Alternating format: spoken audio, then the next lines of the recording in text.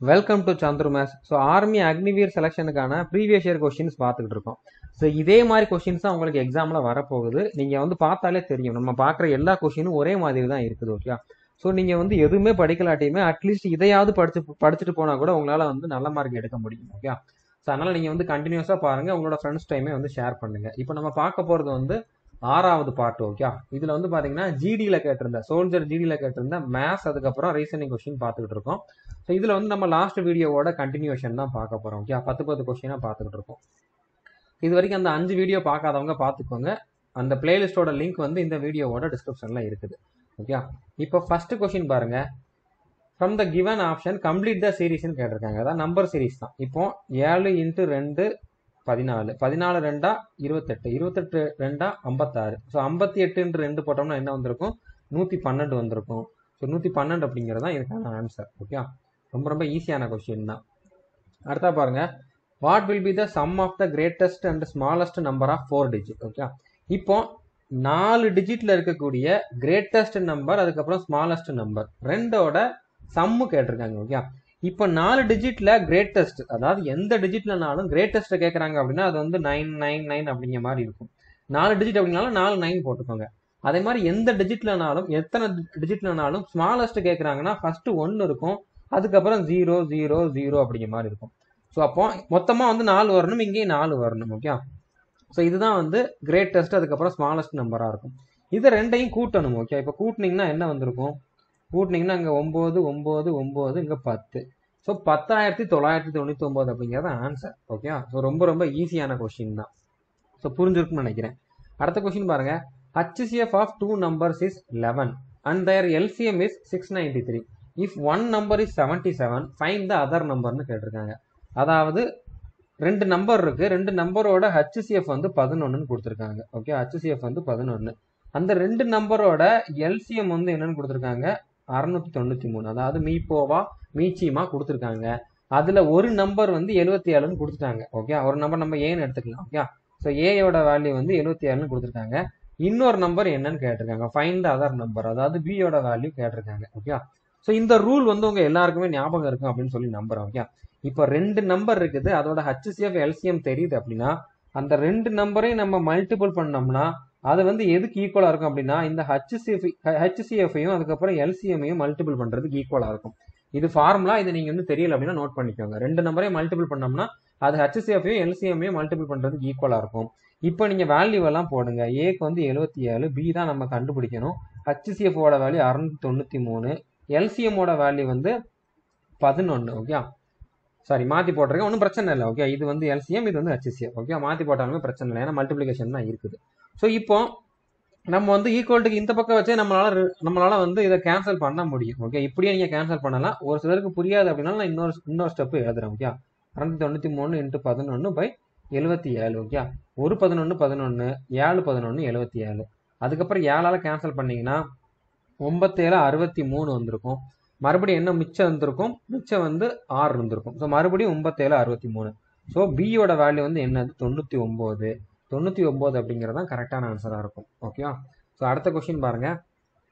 How many rectangular plots of dimensions 40 meter by 60 meter can be made from a rectangular field of dimensions 120 meter by 160 field? அதாவது ஒரு field இருக்கு. Okay, ஒரு நிலம். Okay, ஒரு நிலம் வந்து ரெக்டாங்குலர் ஷேப்ல இருக்குது. ரெக்டாங்குலர்னா வந்து என்னது? செவ்வக வடிவில் இருக்குது. இதுல என்னது எந்த மாதிரி இருக்குது? ஃபர்ஸ்ட் இந்த மாதிரி இருக்குது. ஓகே, ரெக்டாங்குலர் ஃபீல்டு வந்து இந்த மாதிரி இருக்குது. இதுல வந்து 120, அதுக்கப்புறம் 160 அப்படிங்கிற மாதிரி நீள அகலம் இருக்கக்கூடிய ஒரு ஃபீல்டு இருக்குது. இதை வந்து குட்டி குட்டியா பிரிக்கிறாங்க. ஓகே, எப்படி? 40 60 அப்படிங்கிற மாதிரி குட்டி குட்டியா பிரிக்காங்க. இந்த மாதிரி 40 60 அப்படிங்கிற மாதிரி குட்டி குட்டியா பிரிச்சாங்கன்னா எத்தனை பார்ட்டா பிரிக்க முடியும் அப்படிங்கறதான் கேட்டிருக்காங்க. How many rectangular plots of dimensions can be மேடு? மேடுனா வந்து பண்ண முடியும் அப்படிங்கிற மாதிரி. எத்தனை ரெக்டாங்குலர் பிளாட்ஸ் பண்ண முடியும்? ஃப்ரம்னா இதில் இருந்து. ஓகே, எதிலிருந்து? இந்த மாதிரி இருக்கக்கூடிய ஒரு ஃபீல்டுல இருந்து. ஓகே, இப்போ எத்தனை அப்படிங்கிறது நம்மளுக்கு தெரியாது, அதை வந்து நம்ம எக்ஸ்ன்னு எடுத்துக்கலாம். ஓகே, ஆனா எக்ஸ் இன்ட்டு இது இஸ் ஈக்குவல் டு இதோட ஏரியாவுக்கு ஈக்குவலா இருக்கும். ஃபர்ஸ்ட் இதோட ஏரியா வந்து என்னது? இப்போ ரெக்டாங்கிளோட ஏரியா அவங்க எல்லாருக்குமே தெரியும். ஓகே, அதாவது பி இன்டு ஹச்ன்னு சொல்லலாம். ஓகே, அப்படின்னா ஏ இன்டு பி அப்படிங்கிற மாதிரி சொல்லலாம். ஓகே, நீளம் இன்டு அகலம் அப்படிங்கிற மாதிரி சொல்லலாம். ஏ இன்டு பி எப்படினாலும் சொல்லலாம். அப்படின்னா எல் இன்டு பின்னு தான் நீங்க படிச்சிருப்பீங்க. LP okay. இது வந்து எல், இது வந்து பி ஓகே. ஸோ எல்பி அப்படிங்கிற மாதிரி படிச்சிருப்பீங்க. ஸோ இந்த எல்பி வந்து இந்த எல்பி இன்ட்டு எக்ஸுக்கு ஈக்குவலா இருக்கும். அப்படின்னா நீங்க எக்ஸ்ன்னு எடுத்துக்கலாம், இல்லை என்னு எடுத்துக்கலாம். எத்தனை நம்பர் அப்படிங்கிறது நீங்க என்னு எடுத்துக்கோங்க ஓகே. ஸோ அப்போ என் இன்ட்டு 40 இன்ட்டு 60 ஓகே. அதாவது இந்த area into n is equal to இந்த ஏரியாவுக்கு ஈக்குவலா இருக்கும். 120 இன்ட்டு 160க்கு ஈக்குவலா இருக்கும் ஓகே. இதை வந்து நீங்க சிம்பிளிஃபை பண்ணீங்கன்னா உங்களுக்கு என் கிடைச்சிடும். ஸோ என்னோட வேல்யூ வந்து என்னது 120 இன்ட்டு 160 பை 40 இன்ட்டு 60. ஸோ இந்த ஜீரோவை இந்த ஜீரோவையும் கேன்சல் பண்ணுங்க, இந்த ஜீரோவை இந்த ஜீரோவையும் கேன்சல் பண்ணுங்க. 1 6 6 ஈர 6 12 1 நாங்க 4 4 நாங்க 16. இப்போ 2 இன்ட்டு 4 8. ஸோ 8 ஃபீல்டை வந்து நம்மளால உருவாக்க முடியும் ஓகே. 8 பிளாட்ஸ் வந்து நம்மளால குட்டி குட்டியா உருவாக்க முடியும் ஓகே. ஸோ புரிஞ்சிருக்குன்னு நினைக்கிறேன். அடுத்த கொஸ்டின் பாருங்க. If 20 people can do a work in 20 days, then in how many days the same work can be completed by 40 people okay. அதாவது 20 பேர் சேர்ந்து 20 நாள்ல ஒரு வேலையை முடிக்கிறாங்க. ஸோ அப்போ டோட்டல் ஒர்க் வந்து இதாக தான் இருந்திருக்கும். இதே வேலையை வந்து 40 பேர் சேர்ந்து எத்தனை நாள்ல முடிக்க முடியும்னு கேட்டிருக்காங்க. அந்த எத்தனை நாள் அப்படிங்கிறதான் எக்ஸ் ஓகே. இதை நீங்க இப்படியே கேன்சல் பண்ணிக்கலாம். ஜீரோவையும் ஜீரோவையும் கேன்சல் பண்ணுங்க. 2ஆல கேன்சல் பண்ணீங்கன்னா இங்க 2, மறுபடியும் 2ஆல கேன்சல் பண்ணீங்கன்னா இங்க 10. அப்போ X is equal to 10. So 10 நாள்ல வந்து அவங்களால கம்ப்ளீட் பண்ண முடியும். இதை நீங்க இந்த பக்கம் கொண்டு போய் பண்றதும் இப்படியே வச்சு பண்றதும் சேம் தான் ஓகே. ஸோ 10 நாள்ல கம்ப்ளீட் பண்ண முடியும் ஓகே. இதெல்லாம் நம்ம வந்து கோர்ஸ்ல ரொம்ப தெளிவாகவே டீச் பண்ணியிருக்கோம். எல்லாமே வந்து ஈஸியானதான். இதே மாதிரி கொஸ்டின் நம்ம ஆல்ரெடி இதுக்கு முந்தின செட்லயுமே பார்த்துருக்கோம் ஓகேவா. அடுத்த கொஸ்டின் பாருங்க. 6 persons can finish a work in 7 days okay. அதாவது 6 பேர் வந்து ஒரு வேலையை 7 நாள்ல முடிப்பாங்க. எத்தனை பேர் எவ்வளவு நாள் okay. So 21 person will finish that work. that workனா அதே ஒர்க் தான் ஓகே. அதே ஒர்க்கை வந்து 21 persons வந்து எத்தனை நாள்ல முடிப்பாங்கன்னு கேட்டிருக்காங்க. ஸோ அதே தான் நம்ம இப்போ பார்த்த அதே மாதிரி கொஸ்டின் தான். 21 இன்ட்டு எக்ஸ் ஓகே. 1 7 7 இங்க வந்து பாத்தீங்கன்னா 3 7 21. 3 நாள் இங்க கேன்சல் பண்ணீங்கன்னா 2. ஸோ அதான் 23 6 ஓகே. அப்போ எக்ஸோட வேல்யூ வந்து 2. ஸோ 2 நாள்ல வந்து 21 பேர் இதே வேலையை முடிப்பாங்க ஓகே. ஸோ புரிஞ்சிருக்குன்னு நினைக்கிறேன். ரொம்ப ரொம்ப ஈஸியான கொஸ்டின். இதே மாதிரி கொஸ்டின் வந்து ரிப்பீட் ஆகிட்டே இருக்குது. அதனால நீங்க வந்து உங்களோட எக்ஸாம்ல கேட்டா மிஸ் பண்ணிடாதீங்க ஓகேவா. அடுத்த கொஸ்டின் பாருங்க. பேல் அப்படிங்கறத வந்து இந்த மாதிரி கோட் பண்ணிருக்காங்க. எர்த் அப்படிங்கறத வந்து இந்த மாதிரி கோட் பண்ணிருந்தாங்கன்னா பேர்ல் அப்படிங்கறத வந்து எப்படி கோட் பண்ணுவாங்க அப்படிங்கிற மாதிரி கேட்டிருக்காங்க ஓகே. ஸோ இப்போ PALE இதை எப்படி கோட் பண்ணிருக்காங்க 2 1 3 4ன்னு கோட் பண்ணிருக்காங்க ஓகே. இப்போ நம்ம வந்து இதுக்கு இந்த ABCD வருஷப்படி நம்பர் கொடுத்தோம் அப்படின்னா ஏக்கு 1 வரும் ஓகே. ஆனா எல்லுக்கு 12 வரும். ஆனா இங்க 3 இருக்குது. அதே மாதிரி ஈக்கு வந்து 5 வரும். இங்க 4 இருக்குது. அதே மாதிரி பிக்கு வந்து என்ன வந்திருக்கும் 16 வந்திருக்கும் ஓகே. இங்க 16 வந்திருக்கும், 1 வந்திருக்கும், இங்க 12 வந்திருக்கும், இங்க 5 வந்திருக்கும். ஸோ இதை வந்து நம்மளால மேட்ச் பண்ணவே முடியல ஓகே. எப்படி பார்த்தாலும் இந்த நம்பர்ல இருந்து இந்த நம்பர் வராது. அதே மாதிரி இதுக்கு ஆப்போசிட் லெட்டரும் கிடையாது ஓகே. அப்ப என்ன பண்ணிருக்கலாம்னு பாத்தீங்கன்னா இதுல கொடுத்துருக்கிற வேல்யூ தான் இதோட வேல்யூ அப்படிங்கிற மாதிரியே நம்ம எடுத்துக்கலாம் ஓகே. அதே மாதிரி பாத்தீங்கன்னா எர்த் ஓகே. EARTH okay. எர்த்தை வந்து எப்படி எழுதிருக்காங்க 4 1 5 9 0. இங்கேயும் ஈக்கு 4 தான், இங்கேயும் 4 தான், இங்கே ஏக்கு 1 தான், இங்கேயும் 1 தான். அப்போ அந்தந்த வேல்யூவோட அந்தந்த லெட்டருக்கு வந்து அந்தந்த வேல்யூ நம்ம வந்து எடுத்துக்கலாம். ஆர்க்கு கொடுத்துருக்காங்க, டி கொடுத்துருக்காங்க, ஹச் கொடுத்துருக்காங்க. இப்போ பேர்ல் ஓகே. இப்போ பேர்ல பி வந்து நம்மளுக்கு ஆல்ரெடி இருக்குது ஓகே. பியோட வேல்யூ வந்து என்னது 2 ஓகே. ஈயோட வேல்யூமே ஆல்ரெடி இருக்குது. ஈயோட வேல்யூ வந்து என்னது 4. அதுக்கப்புறம் ஏயோட வேல்யூ 1. ஆரோட வேல்யூ வந்து என்னது 5 ஓகே. இங்க இருக்குது ஆரோட வேல்யூ. அதுக்கப்புறம் எல்லோட வேல்யூ வந்து என்னது 3 ஓகே. அப்போ 24153 அப்படிங்கிறது தான் கரெக்டான ஆன்சரா இருக்கும். 24153 அப்படிங்கிறது தான் கரெக்டான ஆன்சர் ஓகே. ஸோ புரிஞ்சிருக்குன்னு நினைக்கிறேன். இப்போ அடுத்த கொஸ்டின் பாருங்க. From the given option fill the blank space okay. 10 16 21 25 அடுத்து என்ன வரும் அப்படிங்கிற மாதிரி கேட்டிருக்காங்க. இப்போ 10ல இருந்து 16 ஆகுதுன்னா பிளஸ் 6 ஓகே. 10ஓட 6 கூட்டணும். 16ல இருந்து 21 ஆகுதுன்னா பிளஸ் 5. 21ல இருந்து 25 ஆகுதுன்னா பிளஸ் 4. அப்ப இங்க என்ன வந்திருக்கும் 6 5 4 அடுத்து 3 வந்திருக்கும். 25ஓட 3 கூட்டணும்னா 28. அப்போ 28 தான் கரெக்டான ஆன்சரா இருக்கும் ஓகேவா. அடுத்த கொஸ்டின் பாருங்க. மோகன் walked 4 kilometre forward towards east then turn right and walked 3 kilometre. இந்த மாதிரி இதுக்கெல்லாம் நான் வந்து என்ன சொல்லியிருக்கேன் ஈஸியான ஒரு ட்ரிக் சொல்லியிருக்கேன். ஈஸியான ட்ரிக் வந்து என்னது ESWN அப்படிங்கிறது ஓகே. ESWN அப்படிங்கிறது இப்போ ஃபர்ஸ்ட் என்ன பண்றாங்க ஈஸ்ட் டைரக்ஷன்ல போறாங்க ஓகே. மோகன் walked 4 kilometre forward towards east. So east டைரக்ஷன்ல 4 கிலோமீட்டர் போயிருக்கான். அடுத்து லெஃப்ட் ரைட் மட்டும் பார்க்கணும். ஓகே, இப்போ வந்து பாருங்க ரைட்டு டர்ன்டு ரைட்னா இதுல ரைட் வந்து எது இதுதான். அப்போ இந்த டைரக்ஷன்ல போய்கிட்டு இருப்பான், சவுத்துல போய்கிட்டு இருப்பான். Walked 3 kilometre. ஓகே, ஸோ அப்போ இங்க சவுத் டைரக்ஷன்ல 3 கிலோமீட்டர் போயிருக்கான். Again he turned right. Okay, மறுபடியும் இங்க இருந்து ரைட் தான் எடுத்திருக்கான். ஓகே, அப்போ வெஸ்ட் டைரக்ஷன்ல போயிருப்பான். ஓகே, வெஸ்ட் டைரக்ஷன்ல எவ்வளவு தூரம் போயிருக்கான்? 4 கிலோமீட்டர் போயிருக்கான். 4 கிலோமீட்டர் போயிருக்கான். After this he turned back.